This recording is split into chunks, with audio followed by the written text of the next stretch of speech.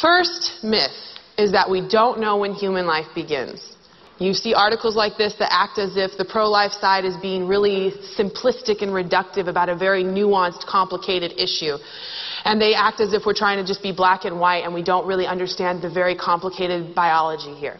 And before I explain why this is a myth, I want to make a very important distinction. When I talk about when a human life begins, am I talking about in terms of biology or philosophy? Am I talking about when does an organism start, or am I talking about when is a human life morally relevant? This is a very important distinction that people on both sides of the debate fail to make all the time, and so I'm going to spend a minute explaining it.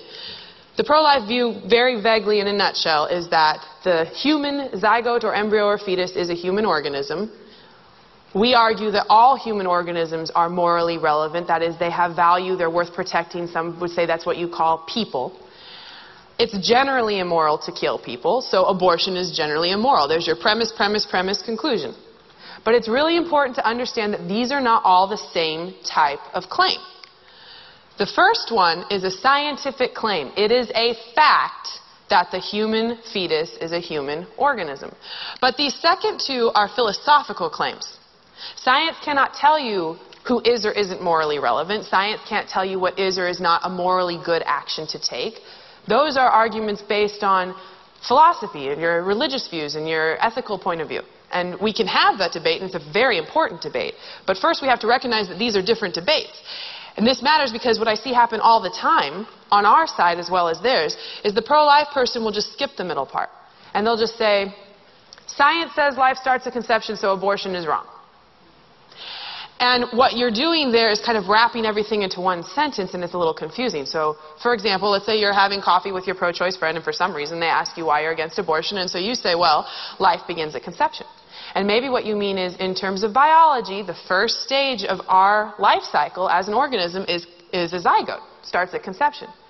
But they hear people begin at conception. They think you mean valuable human life worth protecting, which you do, but that's like an additional argument. They think you're saying people begin at conception. And so they might respond, well, science can't say when life begins. But they mean science can't do philosophy's job. Science can't say when an organism is morally relevant. But you hear, they don't understand biology. Of course science can say when life begins. And it's just a miscommunication. It's just a lack of clarity in the conversation, but it wastes a lot of time. The reason I'm spending so much time explaining this distinction, biology versus philosophy, and how it's a miscommunication and it's an innocent mistake, that's not this. These are not innocent mistakes. These articles, which are in your sources handout, they are claiming that in terms of biology specifically, not philosophy, biology, we're wrong. They're not saying, yes, of course, we all begin as zygotes, but philosophically, why does that matter? They're saying we don't understand science. Every single one of these articles is talking about touting scientific credentials and then claiming we have the biology wrong. And I don't have time to go through all of them, but I'll give you an example. This article came out during the last election cycle, and the author, Scott Gilbert, was really irritated because Republicans kept saying things like life begins at conception. And so in this article he says, as an embryologist and the author of embryological textbooks, I can say with absolute assurance there is no consensus among embryologists as to when an individual human life begins. And I want you to notice two things about this quote. First, he's touting scientific credentials. As an embryologist, no consensus among embryologists. So it's possible that he means there's no consensus as to when philosophically valuable life begins, but then why is he talking about being an embryologist? Nobody goes to embryologists to ask what they think of philosophy. It's not their job. He's touting scientific credentials here. And it's important, and I bolded it, he says individual human life. And the reason that's important is because a lot of times when I have this conversation about when life begins, people will say, well, life is a continuum. There's no beginning or end. It goes in cycles, and you can trace us back through evolution, back to when our atoms came from stardust. That's cool. That's not what I'm talking about. I'm talking about individual, it goes in cycles, and the beginning of each one of those cycles is the zygote. But he's not even saying that. He's saying in terms of an individual human life, we still don't know when it starts. He's making a very strong claim. And if you read this article, he argues that embryologists, not just everyday people, but specifically embryologists, have sort of 5 different possible points of view on when life begins in terms of biology. The first one is, of course, conception, and he acknowledges that there are a lot of people in the sciences who say life begins at conception. He cites a bunch of them, including a pro-choice geneticist and other people. Okay, so he's like, yes, that is one possible view. He's not ignoring it. The next one he says is gastrulation, which is when the embryo has gotten to the point where it can no longer twin. It's individualized. It can't become monozygotic twins, and so maybe you could argue only now do you have an individual. Now, who does he cite that says gastrulation is the beginning of life? He cites one person, and the quote doesn't actually support what he's saying. The person says, it is not birth, marriage, or death, but gastrulation, which is the most important time in your life. So even the person he cites doesn't say that's the beginning of your life in terms of biology. You just say gastrulation is really important. That's all he has for that one. Then he says that some embryologists think your life doesn't start until human-specific EEG waves. He cites nobody. Then he says some embryologists, in terms of embryology, say that human life doesn't begin until birth. And he cites nobody, because nobody says that. And then he says that some people say, I don't want to answer this question because you're just trying to trick me into explaining when the soul enters the body, which is totally presumptuous. But the point is, even in his own article, when you actually read it, and he claims there's no consensus and it's really confusing, actually what he says is a whole lot of people say conception, one person kind of not really says gastrulation, and one person says they don't want to talk about it. But it gets much worse than that. So he is the author of embryological textbooks. This is one of them, Developmental Biology, 6th edition. And in this book, the same person, Scott Gilbert, says, when we consider a dog, for instance, we usually picture an adult. But the dog is a dog from the moment of fertilization of a dog egg by a dog sperm. It remains a dog even as a senescent dying hound. Therefore, the dog is actually the entire life cycle of the animal from fertilization through death. In a more recent version of the same book, he has a chapter called Fertilization, the beginning of a new organism. And he says fertilization accomplishes two separate ends. Sex, the combining of genes derived from two parents, and reproduction, the generation of a new organism. So when Scott Gilbert is writing scientific texts, he says that fertilization generates a new organism, and individuals are individuals from fertilization through death. And if you read these books, which I own and have looked at, he doesn't say, I'm asserting one view, but embryologists are really divided about this, and you should be aware of these other perspectives. You know why he doesn't say that? Because they're not divided about this. Not in terms of the science. It's very likely true that embryologists are divided in terms of their political opinions. I have no doubt. But that's not what we're asking them, is it? I didn't ask for your political opinion. I asked what the biology says. And it's not just his own textbooks that contradict his political opinions. It's countless textbooks. This is by no means an exhaustive list. These are just examples. They're all in the sources handout. And the sources handout includes the quotes from each one that says the mammalian life cycle or the human life cycle begins with the zygote. Or they'll say with conception or fertilization. But same idea. And these are written by different people over the course of decades. This is not new information, and it's not anti-choice propaganda. This is basic biology, and it's been known for a very long time. And I want to point out, too, while I'm talking about this, when you step outside the abortion debate, this is not a controversial idea. The idea that we begin as zygotes is readily accepted in biology when we're not specifically talking about abortion. So here's a couple examples. This is my daughter's ABCs of Science board book. And I couldn't help but notice that Z is for zygote, the first developmental stage for living things. And obviously a children's board book isn't like peer-reviewed research that you could cite as an authority. I'm just saying, in terms of sort of colloquial understanding of this, it's readily accepted. Here's another example. If you've never seen the YouTube channel Crash Course, I strongly recommend it.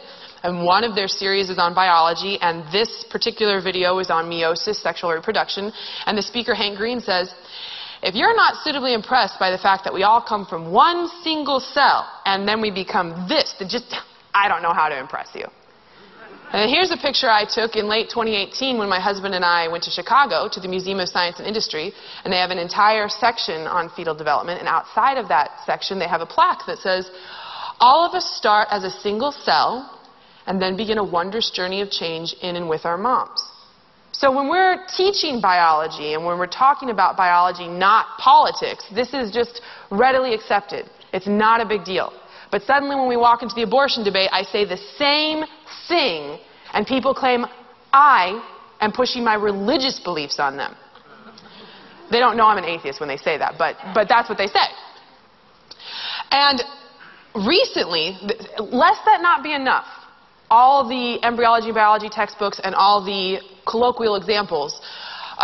Just in late 2018, out of the University of Chicago, this guy, Steve Jacobs, did a dissertation on this. He noticed when he was having discussions about abortion that same conflation that I was talking to you about before. Are we talking about biology or philosophy? How come all these conversations go nowhere? And so he surveyed Americans on this question.